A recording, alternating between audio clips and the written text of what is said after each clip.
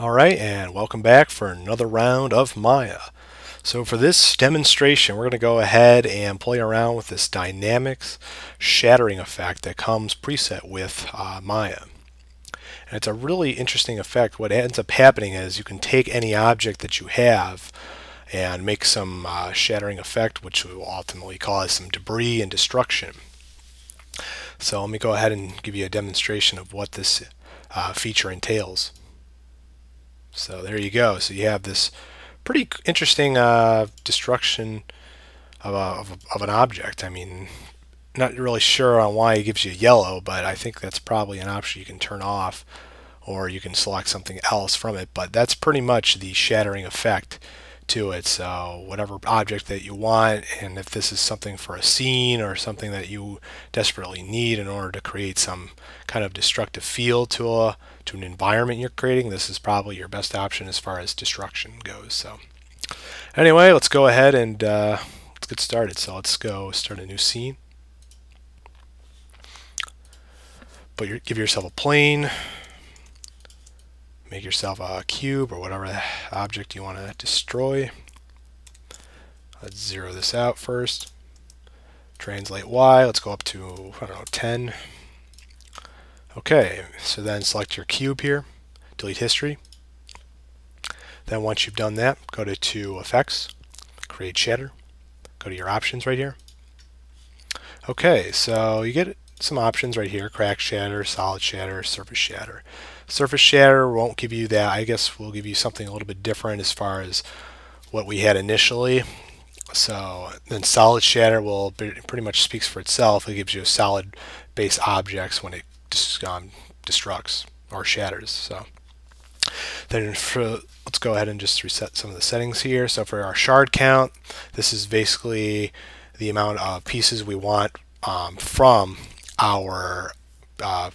our cube that we want to shatter. So you can go as little as, I don't know, 2, and as high as, I don't know, however much you are pleased with. So I'll just go with I don't know, I'll go with 20.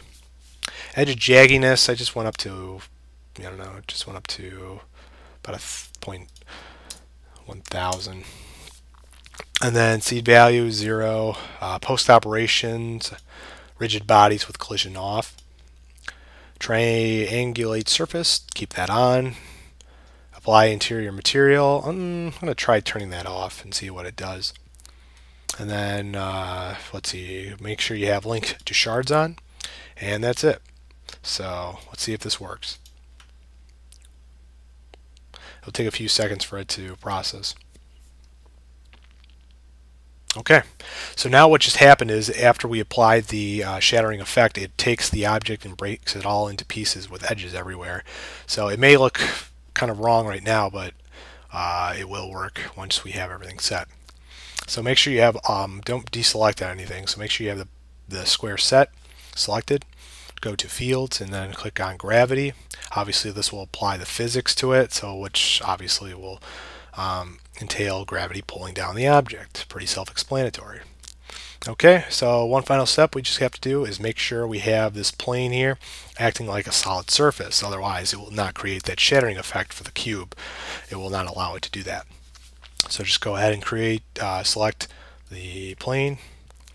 Let's go to our soft rigid bodies. Make sure you're in your Dynamics tab, by the way. And then create a passive rigid body. So once you've done that, you're going to go to your channel box layer editor, and then you're going to go to rigid body. And then you're going to scroll down until you see collision layer. Make sure you have that set to -1. Alright, so that pretty much solves everything. And we are ready to go. So let's go ahead and increase our frame count to 200. Drag it on our timeline. Go to the beginning of our animation and watch. Oh boy, that didn't work. Probably an operator error. Select everything again. Go to gravity. Try it again. There we go.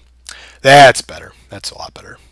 So now we don't have that yellow color extra layer in our shatter, so make sure you have this option off if you don't want it. Apply interior material. So Alrighty, so that pretty much gives you a basic idea of what you can do with this shattering effect. So it's obviously something you can, go ahead and play with the settings as far as, oh, I want my object to be bigger, I want the things to be thinner, as far as how many pieces come off. So that's always options you can go ahead and tweak. But this basically gives you a general idea of what this shattering effect can do that comes with Maya. So I find it pretty interesting, and in some cases very helpful, because let's say, for example, you want to create an object, and then you obviously don't want it to be you don't want it to be put together. You want it to be destroyed, like there was remnants of an object, of, let's say, I don't know, like a bowl or a wall that had a cannon just went through it, and there's debris everywhere. So that sort of gives you that idea, or that cool effect of destruction. So, but that's pretty much it for this demonstration. Hopefully this will be helpful for you in any case that you're obviously dealing with. Let me know if you have any questions in the comments section. Otherwise, take care, enjoy your Friday evening, and carry on.